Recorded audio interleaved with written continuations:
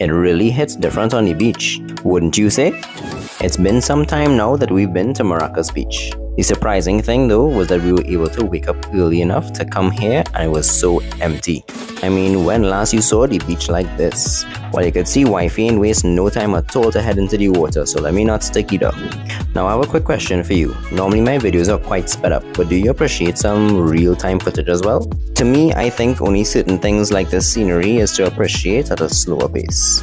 This is also probably the most calm you've ever seen Maracas Beach, right? Still didn't stop it from being icy cold. After burning up some calories in the water, you know we had to get food. Drop a comment what you normally would order from this menu here. Just to be clear, this was our 10 o'clock snack and not our lunch. So we got some shrimp alone and some aloo pie, but then obviously you could get your toppings and all your condiments. The pro tip though is to order your aloo pie with fried shrimp in it. This is top tier. So next time, try it out because